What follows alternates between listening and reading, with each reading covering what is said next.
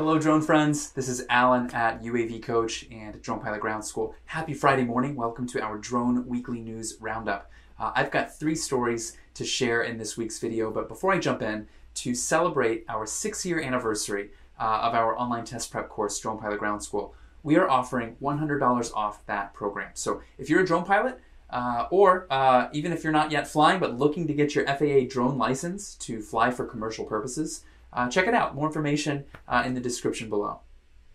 All right, drone company BRINC has launched a global drone rescue network. BRINC started in 2017 after the devastating shooting at Mandalay Bay in Las Vegas.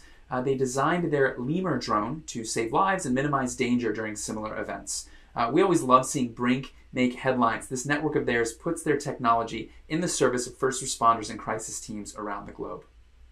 Next up, Chinese drone manufacturer Yuneec launched the H850-RTK. This new drone is for commercial uses such as inspection, surveying, public safety, and rescue. It can carry up to 7.9 pounds, has a range of 5 miles, and an impressive flight time of 65 minutes. The H850 is compatible with several different cameras and accessories.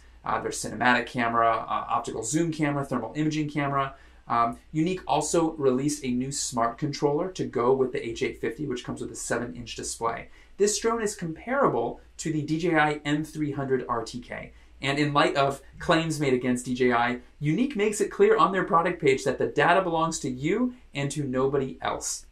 Lastly, drone delivery company Wing unveiled what they are calling an aircraft library, where they are experimenting with different sized delivery drones. If you recall, Wing is the first drone delivery company to launch a consumer delivery network here in the US, and the idea is to kind of match the size of the drone to the item being delivered to see what efficiencies there might be.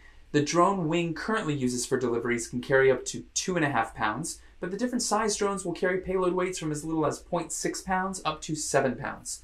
Seems interesting. It's very clear that it's still early days when it comes to drone delivery. This will be an interesting segment of the industry to watch over the coming years. All right, folks, that's all we have for this week, short and sweet. Don't forget to subscribe to our channel to stay up to date on the latest drone industry news. Remember to check out the links below to read more. Thanks for watching, and as always to all of you drone pilots out there, blue skies and safe flying.